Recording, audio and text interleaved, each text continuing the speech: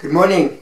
Today's Tuesday, the 9th of February, and it's a Feria in the church's 5th week in ordinary time. In the name of the Father, and of the Son, and of the Holy Spirit. Amen.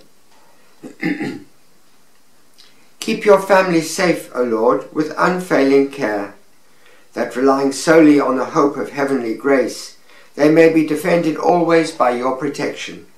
Through our Lord Jesus Christ, your Son, who lives and reigns with you in the unity of the Holy Spirit, God for ever and ever. Amen. We continue first reading the book of Genesis, chapter 1, the creation of the world, and on the 5th and 6th day, the creation of animals and then human beings, but it's leading up to the 7th day, the Shabbat, the day of rest. To read an extract. God created man in the image of himself. In the image of God he created him. Male and female he created them. God blessed them, saying to them, "Be fruitful, multiply, fill the earth and conquer it. Be masters of the fish of the sea, the birds of heaven, and all living animals on the earth." God said, "See, I give you all the seed-bearing plants that are upon the whole earth, and all the trees with seed-bearing fruit. This shall be your food. To all wild beasts, all birds of heaven, and all living reptiles on the earth, I give all the foliage of plants for food." And so it was. God saw all that he had made, and indeed it was very good. Evening came and morning came, the 6th day. Thus heaven and earth were completed with all their array. On the 7th day God completed the work he had been doing. He rested on the 7th day after all the work he had been doing. God blessed the 7th day and made it holy, because on that day he had rested from all his work of creating. Such were the origins of heaven and earth when they were created. The word of the Lord. The Gospel continues in Mark chapter 7, verses 1 to 13. The Pharisees and some of the scribes who had come from Jerusalem gathered round Jesus. They noticed that some of his disciples were eating with unclean hands, that is, without washing them. For the Pharisees and the Jews in general follow the tradition of the elders and never eat without washing their arms as far as the elbow. And on returning from the marketplace, they never eat without first sprinkling themselves. There are also many other observances which have been handed down to them concerning the washing of cups and pots and bronze dishes. So these Pharisees and scribes asked him, "Why do your disciples not respect the tradition of the elders, but eat their food with unclean hands?"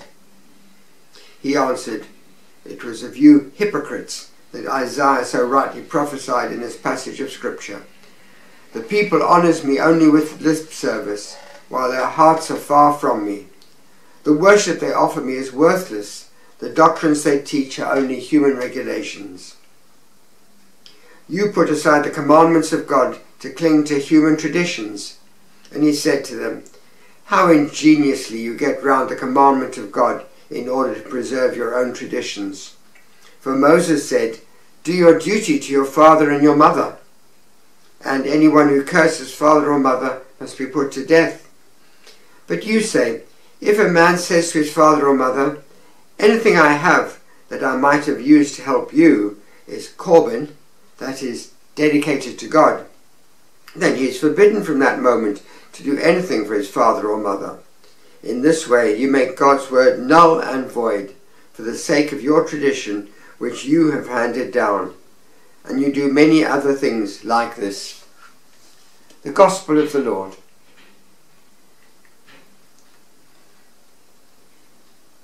There's some wonderful areas to talk about in today's readings.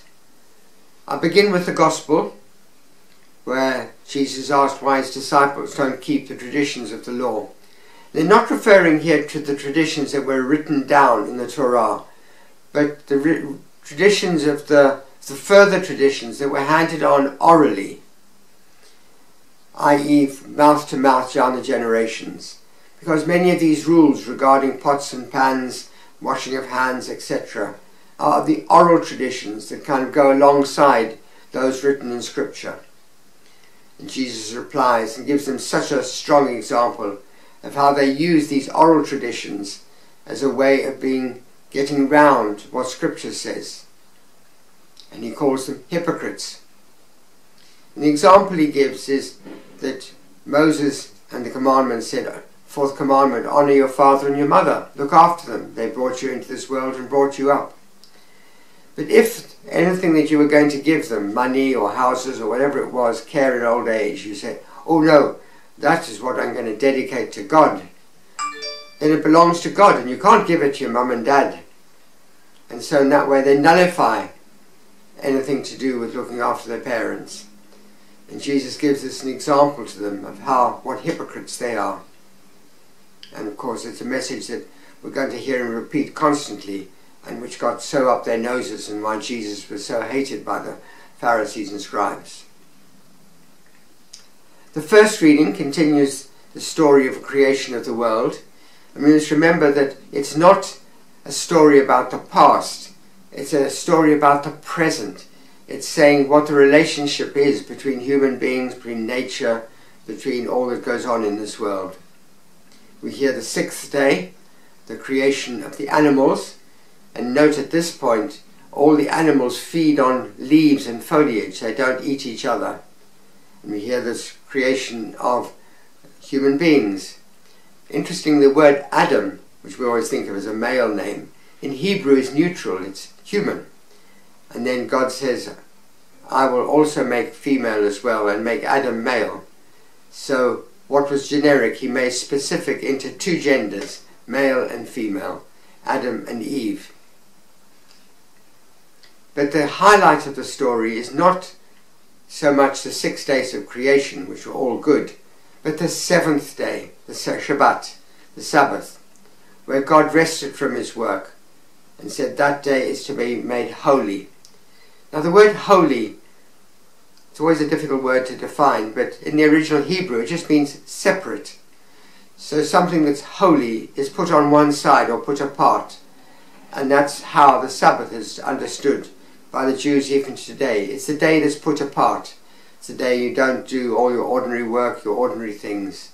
It's a day put apart for the service of God. I just want to reflect briefly that part of day 5 and day 6 is that Adam and Eve, man, Adam, are given responsibility for this world. And it is part of the teaching of the Church now, especially in the recent encyclical of Pope Francis, Laudato Si', that we must look after creation. And in these very cold days, I was reflecting on the one thing that's so important at the moment, the boiler, that which is heating the gas, heating the water that goes into the radiators that makes this house warm. And I know not all of us have gas boilers. Some people have either oil, same problem, or electric, again, same problem, but one removed. But we're told that within 15 years we can no longer use gas boilers, that they'll be forbidden to be replaced within a year or so. And we're going to have to go to a couple of other technologies that they're talking about at the moment, either heat pumps, where you dig a hole deep 30, 40, 50 feet into the ground and use the slight difference in temperature, because down there it's slightly warmer than the surface.